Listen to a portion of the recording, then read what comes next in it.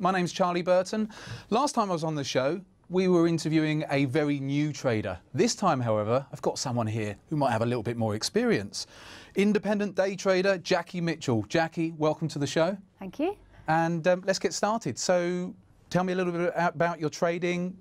Now, when did you get started in trading and why? I went to my first ever seminar in October 2007, which was just at sort of the beginning of the recession. Good timing. Yeah. October 2007, wasn't that the market high? Yes. You didn't know that. No, I didn't know. So yeah, my sister and I had gone to the first ever seminar and sort of taught to expect that the markets would go up, because at that time we were trading stocks. Of course, it did everything but. It was going all the wrong way, and we had no clue why or what was happening, of course, at the time. So that's how it all began. Yeah. So talking of, you said how it all began. You said you went to a seminar. How did that all come about? I'd been sort of just driving around doing my normal job, listening to the radio as you go, and I'd heard this same advert over and over and over again, and I did nothing, But this one day, I don't know why, I thought, do you know what, I'll ring it up and I'll try it out and see what happens, which I duly did, yeah. And then went off to the first ever little meeting, and yeah. Went on a seminar, lots of clapping, I guess, and yeah. Hype, was there? There was a good bit of hype. The guy's now in prison, is he? No, not, well, he might be, I've no idea, but no. It was very inspiring seminar, yeah. And it obviously we took the bait. Okay. And started from there, yeah.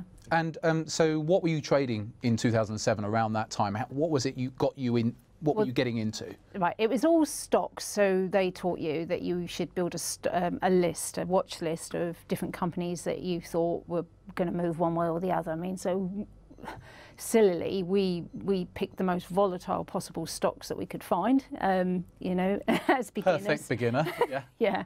yeah. And we sort of fumbled our way through that for a bit. We did the first seminar, came out of there thinking, oh yeah, that's easy enough. And then Julie went on another seminar a few months later, learnt a bit more. This time it was all stocks for the beginning, but it became apparent that was quite hard work, watching a lot of stocks, and we were clueless. Yep. We thought we knew, but yep. we didn't. So we fumbled our way through that a bit, carried on, and we were only sort of really playing with it at that point because we were both running another company as well. And we just used to do a couple of hours in the afternoon, but we'd got the taste for it. And then we started going to a few more Forex shows and things like that. Then got in with the trading room and started trading indices as opposed to individual stocks, so baskets of the indices. That was okay, but again we was just in the afternoon, and then slowly we got introduced to Forex and never looked back since. So why Forex? What was it that was the appeal of trading Forex? You've gone from stocks to indices and then Forex. What's been the appeal there? Well, there's the major difference here is there's plenty of volatility in Forex just on its own, and then you don't need a big watch list, so you can get really good at watching just a very small amount of pairings, so which is what I do, and it's much easier, so you get to know what kind of movement to expect, what's usual, what's not usual, that kind of thing, and it's altogether a lot easier. So you get to know more of the patterns and the behaviours of certain currency pairs, and you say you focus quite a lot. Yeah, I focus mostly on cable and euro, but I do 2 or 3 other pairs if the trade's set up.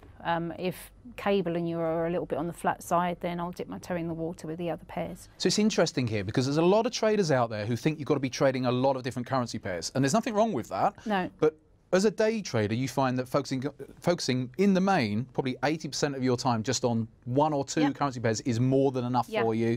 Yeah. You're a very technical trader, though. Tell us a little bit about that. Well, although I'm aware of news breaks and things, because I'm a day trader, the fundamentals don't impact hugely on the smaller moves in the day. So yes, I trade technically. I use stats as a really big part of my trading. So if I know that the market is likely to head towards a certain place sometime during the course of the day, I counter that in. It could be looking like it's going to go the other way, but you know, and if it's going to go the other way, but I know the stat says it will go the opposite direction, then I'll either not trade or I'll trade for the direction of where the stats say it should go. So do you spend a lot of your time testing then in order to get these statistics? I have done. I do. So I'll do stints of it. So I will, if I notice something that's happening in the market, I will then go back and test it, see how many times it hits, what or not hits, or that kind of thing, and then I'll carry on trading. And then I might go for months with not really seeing anything new, and everything carries on in a pattern. Yeah. Give us an example of, you say, these stats of market moving one way or another on a day. Give us just a brief example of what that might involve. Well, daily pivot is a favourite. So each pair has a pivot for the day, and price generally heads towards that pivot. Now, quite often it hits overnight, so in which case no setup.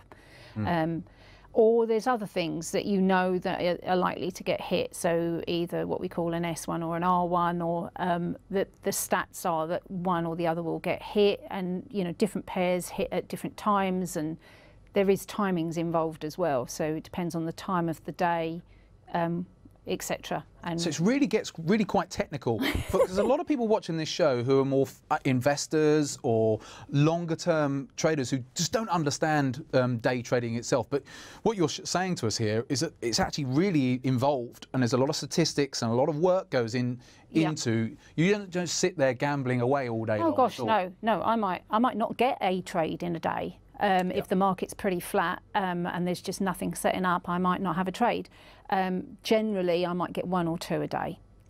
So I could be sat there for hours. More often than not, I get a trade early morning, and then I might get another one soon after that, or I might get one in the afternoon. I'm not always there in the afternoon, so it's more often than not the mornings. But I find that's enough. That's enough for me. So we've got a little bit of a picture here about your background, some of the ways that you trade. Yeah. Okay, here's a question for you, curveball. Are women better traders than men? I don't think so. No, I think in the main you're either going to do it or you're not. There's advantages and disadvantages either side of the coin. I think, you know, for women, I think, have a lot more involvement family-wise, and so there's a lot more disruptions, which men don't tend to get as much of. But equally, they're not prone to sort of testosterone-driven trades, you know, so as much. You tend to be a little bit quieter about it, yeah.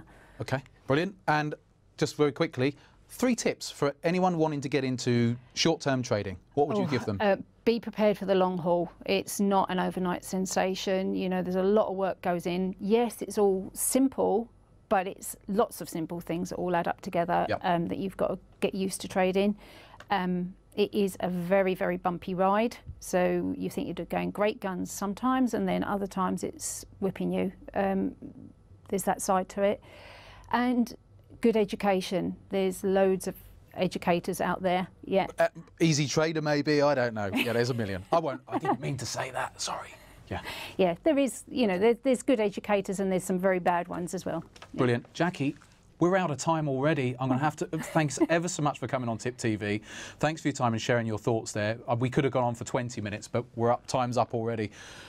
My name's Charlie Burton for Tip TV, and we have got the sports coming in at 11:30. Trade safely out there.